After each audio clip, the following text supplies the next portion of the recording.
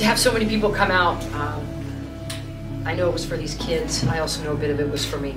And that really means a lot to me. 12 years I've been here. To have this many people here tonight, I promise you my mom was in tears on the couch watching this and just the tribute to this team. Actually, when I walked out from my office, there was a line. And I actually stood on the balcony and thanked people, and I thought this is very surreal. Tunnel and then walking out and hearing the ovation that the players got. And now, may I bring the starting lineup for your Hawaii.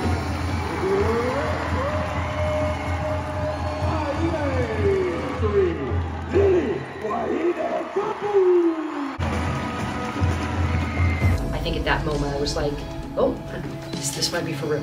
We're playing because of the little girls and the little boys that are in that tunnel. We're playing because of our community. I was there for a year, played for your crowd.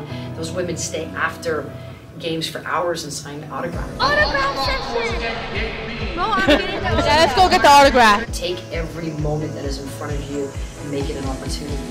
And you're gonna have a crowd. It's gonna be nerve-wracking, it's gonna be exciting, it's gonna be electrifying. Take this crowd.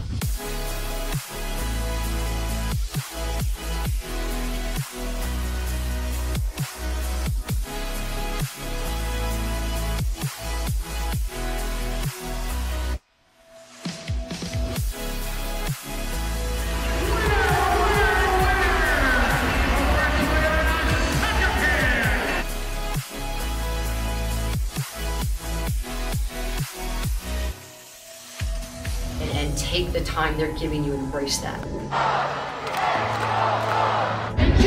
trying to stay hydrated throughout the weekend. The expectations is always about being a part of something so much bigger than Laura Beeman and what we do in that locker room. It's being a part of something bigger than you. And if you truly embrace that, then you know what Aloha is. Little kid wants your autograph, you stop and give him an autograph and take a picture, and you're in the mall. People are watching you. What's really going on here? And I think the absolute moment where I let it hit me was after the victory. 3 seconds on the clock, shot by Porter doesn't go.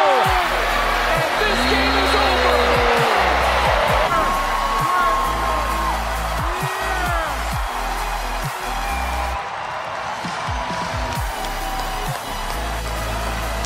Yeah, I think tonight I'll probably go home and I will probably have a pretty emotional moment of what this means to have people come out and want to support these kids, but also want to support Laura Beeman, and that's pretty cool. And you all gave us your time tonight and helped us